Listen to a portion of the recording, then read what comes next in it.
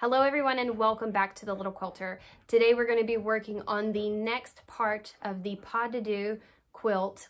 We are still on month 1 of the quilt and I'm doing the next step, which is going to be using these circle squares and making basically a square and then appliquing this circle block in there. So if you want this template design, then you're going to have to purchase the quilt design, and it is the Pas de Deux quilt by Hauser. It is a beautiful quilt design. You get, originally it was released as a block of the month, and now you can purchase it and get all of the blocks of the months all at once. That was hard to say. I wanted to start with showing you guys this design. So, and I'll do a little bit of a close-up as well, but basically you get this template to make your circles, and you're going to have to applique this on. I have never done applique before, so this may be a bit like the blind leading the blind. What I've actually done is taken my sewing machine and I have stitched 1/4 of an inch all the way around. I'm not sure that it's an exact 1/4 of an inch, but I have stitched all the way around this circle. What I am planning on doing here is actually doing a little bit different than what she recommends doing. So she has directions on there on telling you how to do routine applique or machine stitching applique, and we're going to do a little bit of the in the middle. So I'm going to jump into showing you guys how I did this. I'm not going to show you actually stitching this. I literally just stitched on this. Remember, if you do this, you should probably change your needle. But what I'm going to use, this 1/4 inch line is going to be my marker for my template for actually cutting this circle out and cutting out my templates. So let's jump into that and I'll show you more. So the next thing I'm going to do is get my blue fabric. I'm not going to get the fabric that I used in the previous blue of the half square triangles, just because I'd like to do something a little bit different and kind of make sure that I use all of the fabric. I have these, also have this one in a larger print.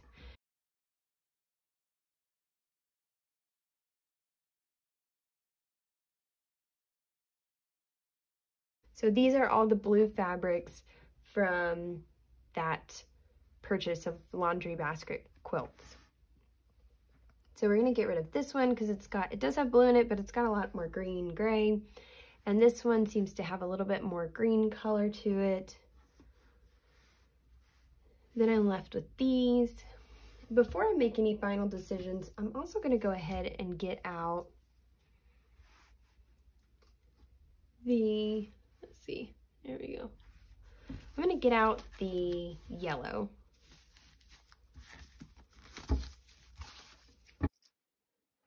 All right, so initially here, we'll go here. Okay, so here is the yellow that we're dealing with.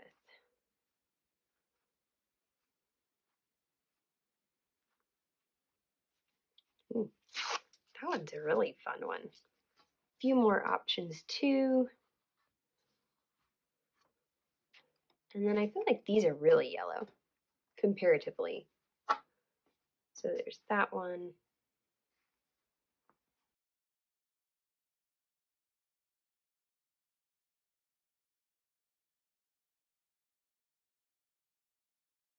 But I feel like these are more yellow, so I'm probably gonna go ahead and not use these.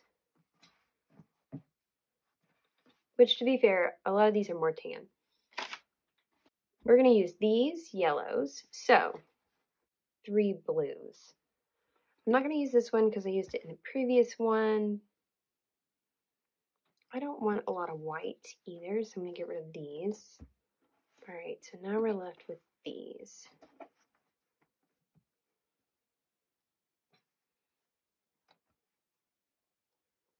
And I think I'm gonna go.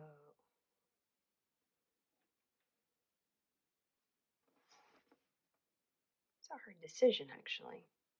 I definitely like these two, and I'm in between these two. This one is very unique.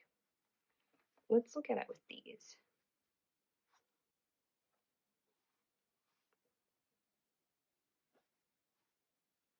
I don't know why, but I'm drawn to this one. That may be a poor decision, but we're going to do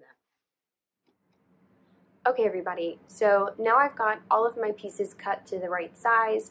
I'm going to go ahead and create the blue block with the yellow around it, and then we will actually do the applique block in the center, and I'll show you guys how I'm going to do that.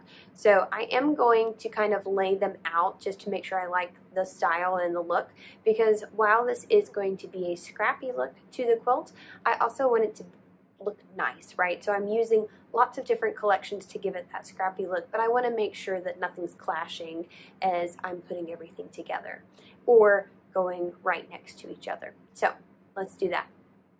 Okay, so I have laid out all of my yellow cuttings for this quilt block, and some of these have to become that center circle. So what I thought I would do to choose which ones go would be to set these out and sort of look at them, compare them, and decide that way, and just sort of talk through that. So I think that I'm going to choose a more solid pattern with this one, because I think that that will just sort of set off more than having a pattern, super patterned on top of another pattern.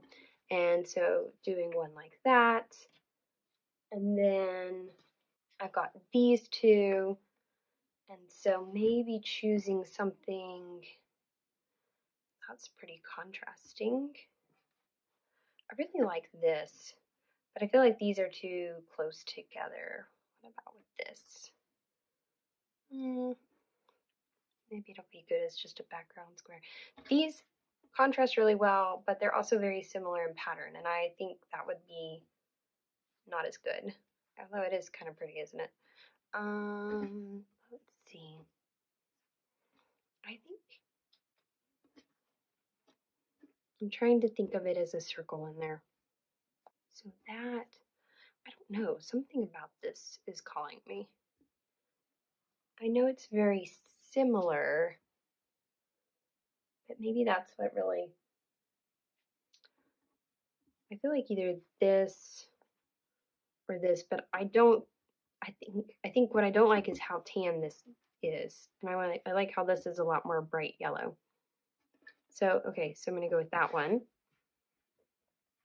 Okay, so the next one I have is this center block. And I think I've already decided that is too patterned on patterned. Too many flowers. What about this? That's not too bad. Let me see. Still feel like that's a lot of flowers. Now, I do have this other solid block, so, which does look really nice with that. Kind of sets off this background. Okay, and then I have this last one here.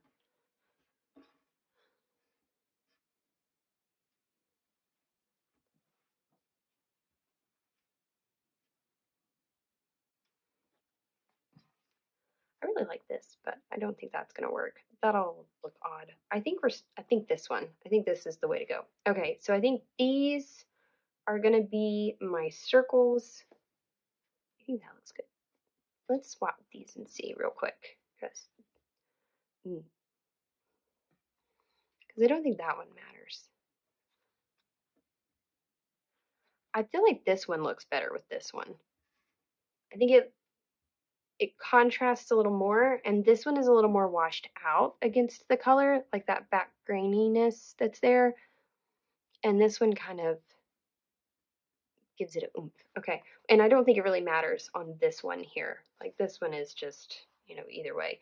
I am a little sad. I'm gonna have to cover up this cute little snail, and that makes me so sad. Poor snail.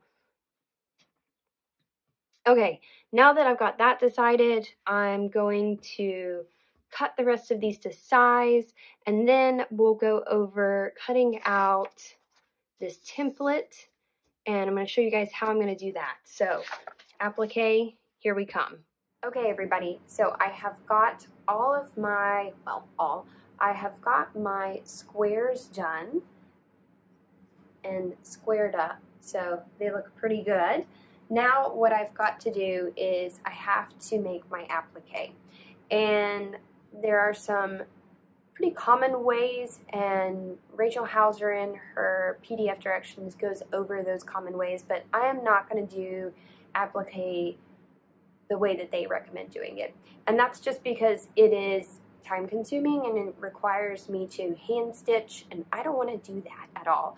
I've never done applique before, but that seems way too time consuming and probably why I haven't done applique. So I have this giant thing.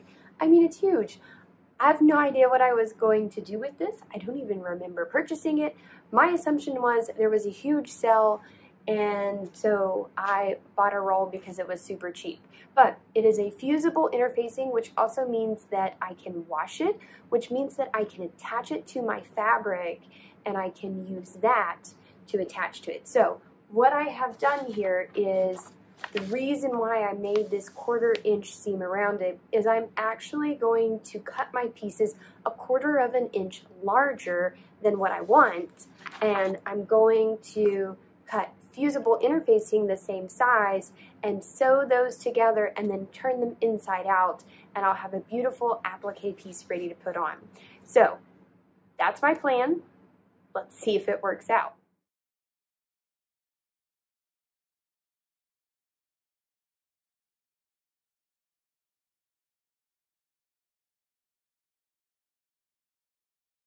Okay, so now that I have sewed these around, I'm going to go ahead and trim this just so I don't have a bunch of fabric, because the magic is going to be getting this.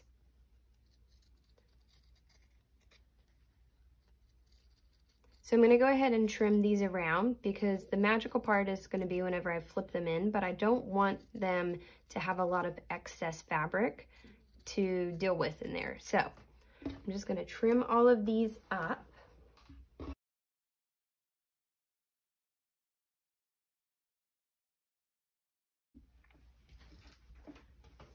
Okay, so now the reason that I cut that hole there is we are going to flip this simply, they always say, flip it inside out.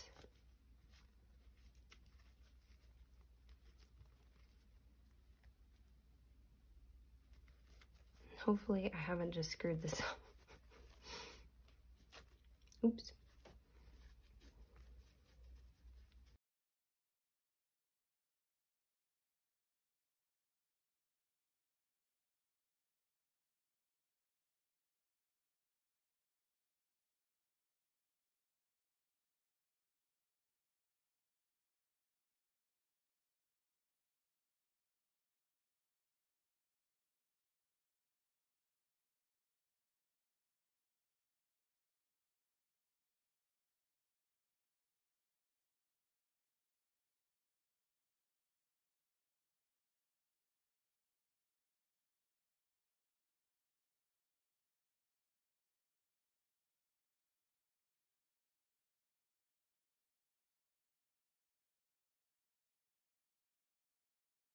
Okay, so I kind of did it right. What I messed up was, well, yes, I did make a circle, and I did use my fusible backing. The problem is that I put the fusible backing on the wrong way. So you should do right sides together when you do this, and fusible backing, the bumpy side of the fabric is where the glue is at, and I put the glue on the top side of it. So whenever I flipped it around, all of my fusible backing is now on the inside of my circle, which doesn't really help to attach it, but it's okay because we were still gonna sew it down anyways. And if I had just hand stitched around the edges, I still would have done the same thing. So it still works for what we need, but it doesn't quite make it as easy, because with that, once you had it, you could just place it down. So what I'm gonna do is take these and actually fold them in half, the center line of my block, and that will allow me to put that on there. And then I've chosen a thread color that actually really matches this pretty well, and so that will help to hide those stitches. Now obviously I'm going to be doing some long arm quilting over the top of it, so it's not the end of the world. that there are going to be stitches on there, because in the end they'll blend in with everything else that I put on the quilt. So as you can see here, I've marked my center line. I will take this piece, pop that on there, and then just stitch around the edges.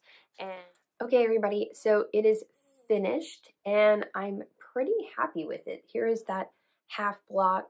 I have not appliqued this on. She didn't recommend doing that until later on in the quilt. So right now I've just got it pinned to it, and I think it turned out really nicely, in all honesty. No, the circles are not 100% perfect, but for the first time, I think it looks good. And honestly, from afar, you know they're circles, it looks like the block, and I think that's all that really matters. You know, yes, if somebody gets up close, they're going to notice that they're not quite perfect, but that's okay. As always, if you guys have questions about this project, the project is Pas de Deux Quilt by Rachel Hauser, and I've got it linked down below if you're interested in purchasing the pattern. And I hope that you guys will continue watching this process and have a wonderful day. Thanks.